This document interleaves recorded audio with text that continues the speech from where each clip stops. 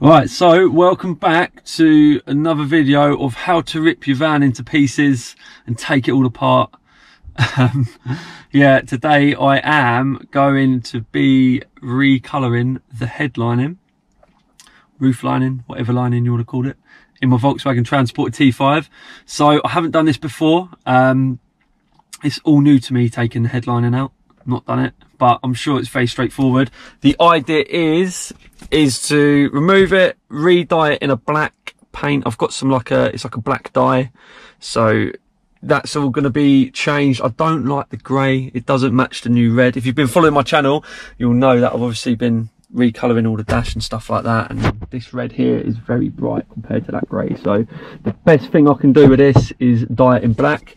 I'm going to show you what stuff I got, because it's not the usual sort of way that people do it. A lot of people are buying shoe polish, which is fine. Got nothing against shoe polish, but do I want shoe polish in my van? No, I don't.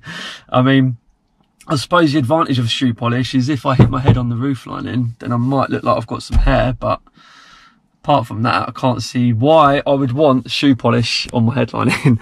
Anyway, yeah, so I've got a black fabric dye that's going to be going all over it, a few coats of that stuff. The idea is to take these trims out. I think the B pillar, that's all got to come out. Handles, they're coming out. These are coming out. Sun visors, lights, the other sun visor, this as well, my sunglasses holder, A pillars are coming off. So yeah, I've got to take the van completely apart just to redo this. However, it's going to be worth it. It's going to look good. So yeah, can't complain. One thing I was going to say, which I totally forgot. Oh, that was it. I remember now. Yeah. So whilst I've got it apart, because I haven't finished the B pillars yet, they still want to be coloured. I'm going to redo them in a different colour. And then also these trims, I'm going to do something fancy with these. I might even do them in the red to match. So if this is black and that's red, it'll look pretty good. So yeah, keep watching. And if you are new to my channel, please do subscribe. I'm always posting videos of different bits on the Volkswagen Transporters. So yeah, I can show you how to take your van apart completely and not put it back together again. But anyway, I hope you find this video useful. Yeah, please subscribe, and if you do like this video, please do like it, because it makes the algorithms go higher, so that means it gets more views, which means more people will know about this channel, so it also helps them. And leave a comment if you've got any questions, or if you just want to, you know, have a bit of a laugh. Cheers. So the first thing I'm going to do is pop the driver's side sun visor out. So that just clips out like that, and you'll see up here there's a little sort of like clip thing that needs to come off. Now there's a little tab in the, you can see there, perfect sort of size for my flathead. So I'm just going to push that in, and I'm just going to gently turn my flathead screwdriver. There you go, that pops off. And then there is a couple of little Torx screws on here, so I'm going to pop them out next. So it's a T20 Torx bit, if you're wondering. One screw, and then you've got another. Try and do this one-handed.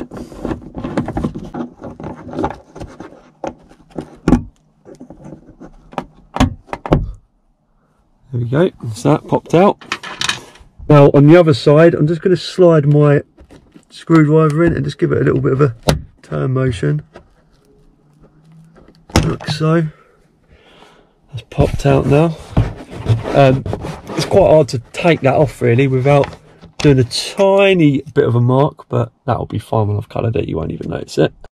Now I'm just going to unscrew the Torx screws on this as well. It's quite hard to get this bit under. It's under here, so I can fold that back up.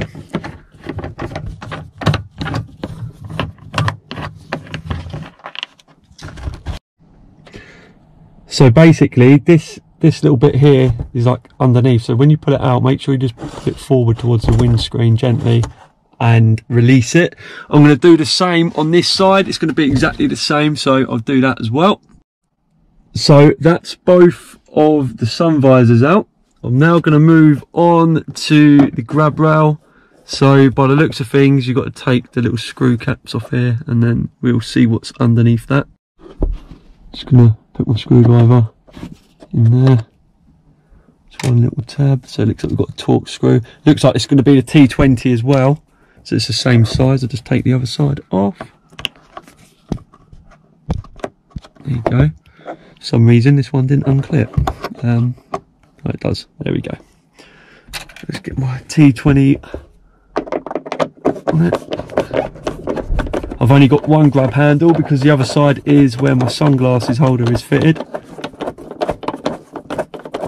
I must say it's a lot of work just to paint a headline in.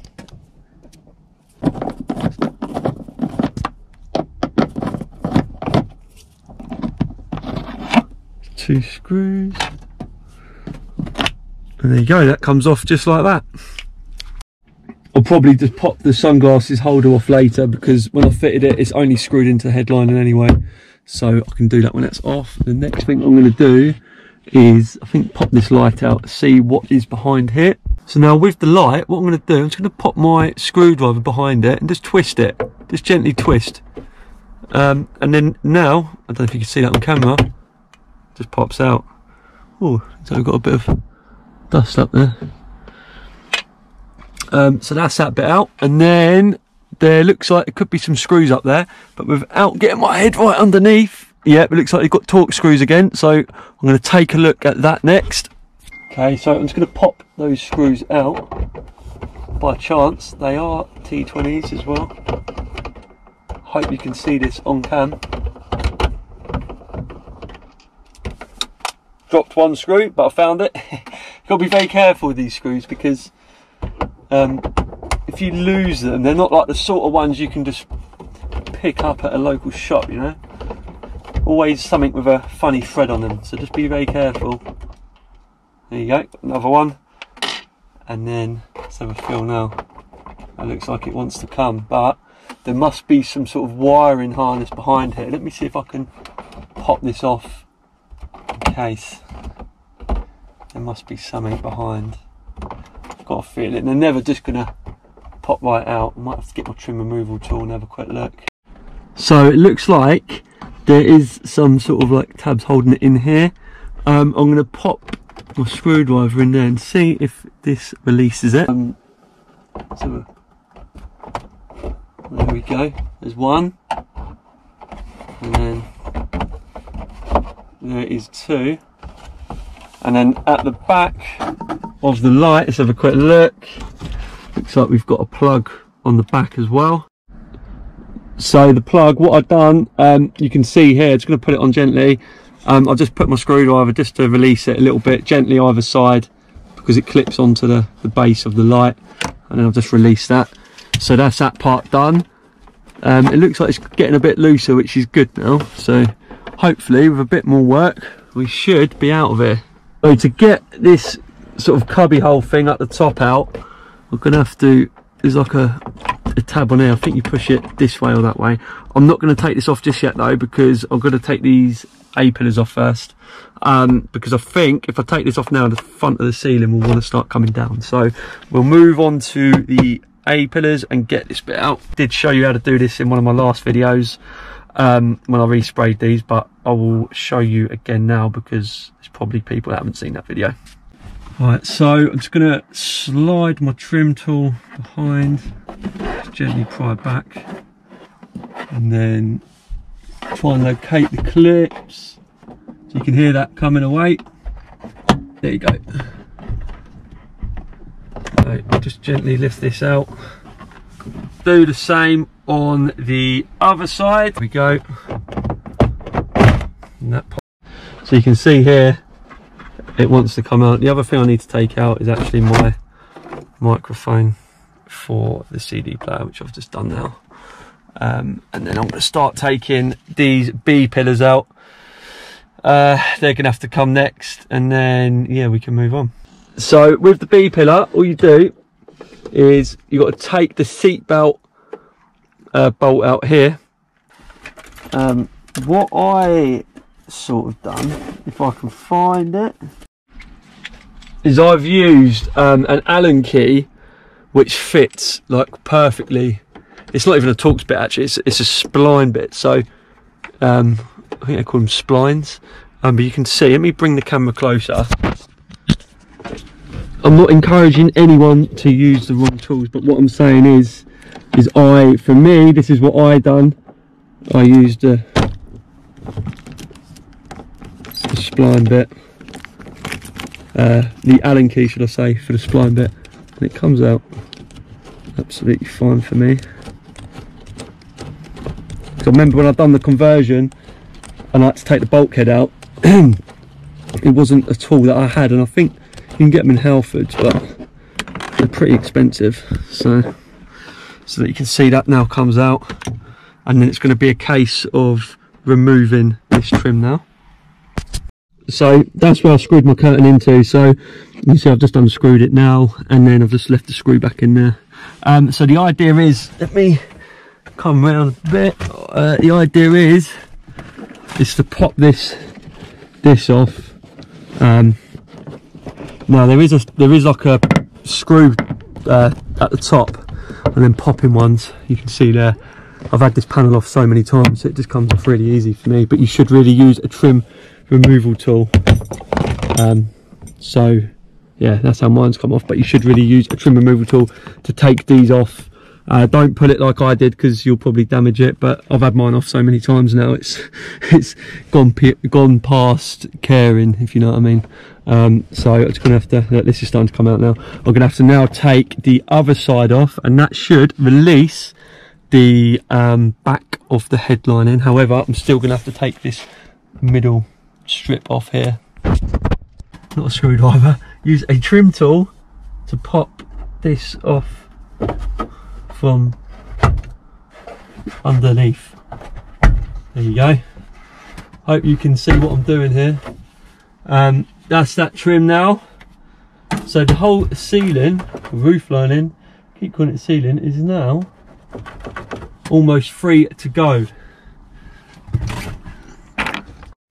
So now I'm going to pop these tabs out here, and I think there's going to be another couple screws at the top of the light. So once I've taken this out, this will fall down, so I'm going to have to put you over here.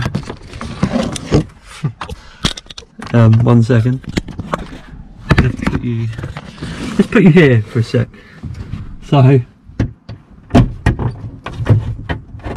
there you go, there's one, and then this is where it's going to just fall on my head. Oh, actually I can just leave that hanging. So if I leave that hanging, where is my Torx driver? Oh, mind your head when you do this. Bloody hell, this is messy. So you've got one screw. I'm going to use my head just to prop it up, because I've got no mates, got no friends who can sit and help me whilst I struggle. Here she comes. See, I might be able to do it with one hand. Get in there. Hope this goes back all right. Just remember what screws go where. Here we go. Okay. So now I'm going to have the joys of trying to get it out whilst I'm still in it. Maybe I have to take the seats out. Don't know. I'm going to open this door and give that a go. See what happens. See if I can drag it out the door. Oh dear. Didn't think this one through, did I? Here we go. Here she comes. Moment of truth. She's out.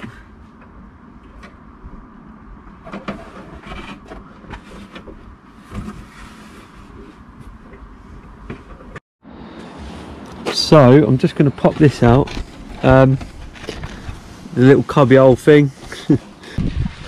Annoying. I might be able to push it through, but I don't want to damage the headlining.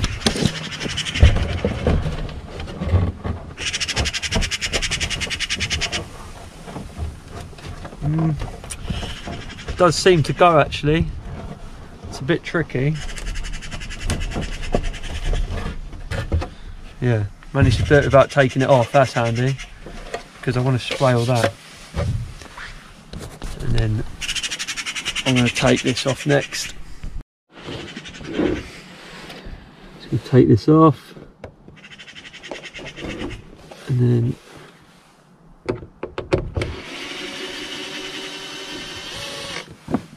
one screw,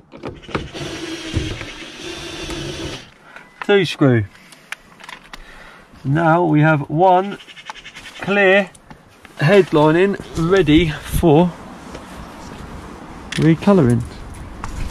I've already started colouring the headlining, but I'm going to be doing a separate video on this. I'm going to show you from start to finish how to do that. And yeah, thanks for watching this video. Hope you found it useful. I'm going to continue on with my mess.